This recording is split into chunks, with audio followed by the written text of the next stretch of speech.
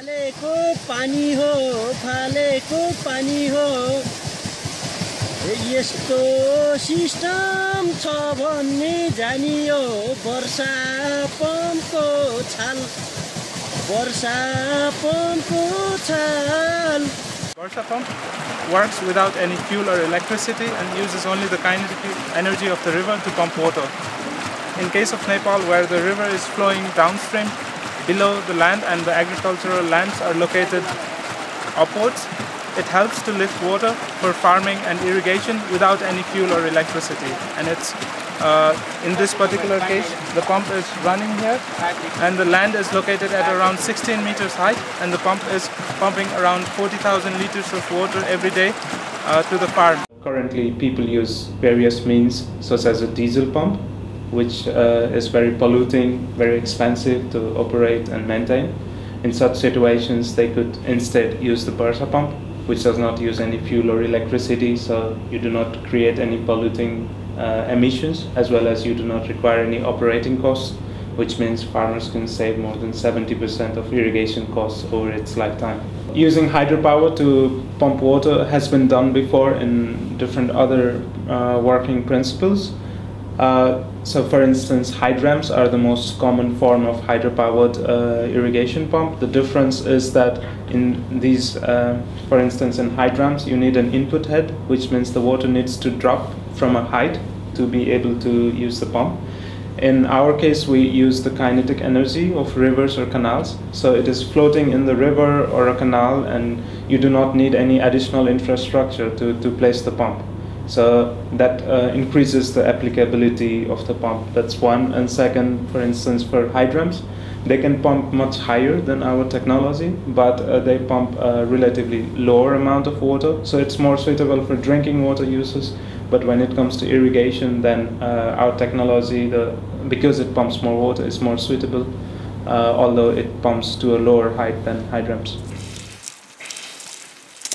So in terms of size, we focus on small to medium-sized farmers, and in terms of subsistence or commercial farmers, we focus on commercial farmers because they have the motivation to reduce their costs, to increase their productivity, and they understand the economics of costs and benefits of their crops. It's more direct than in case of subsistence farmers, where they're using it for themselves, so the costs and benefits are not very clear. But we would also like to reach out to people who are currently subsistence farmers but have the aspiration to become commercial farmers, and provide one of the tools they require to transform into commercial farming.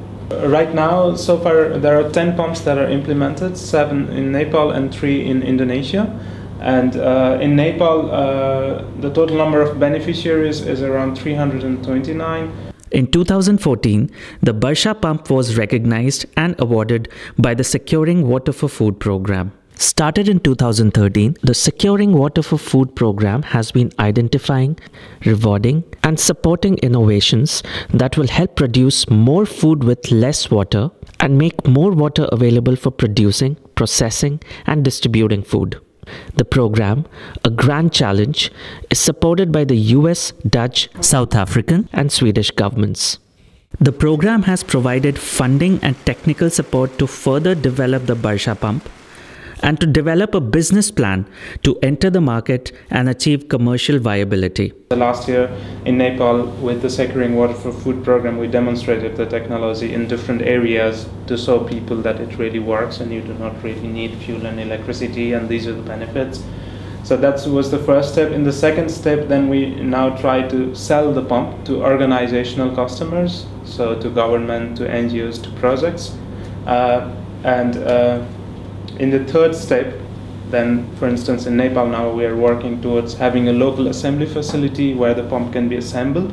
So before this we shipped completely assembled units from Netherlands, and now we try to establish the assembly facility locally so that you can reduce on shipping costs, and also you can create employment at the local level. And so the next step will be to establish distribution mechanisms and financial mechanisms to reach directly to farmers.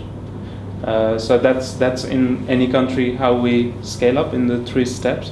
And apart from Nepal and Indonesia, if we talk globally, we are also planning to demonstrate the technology in other countries like Zambia and Turkey in the short term, in the coming months, and also Ecuador and Spain. We're actively seeking opportunities.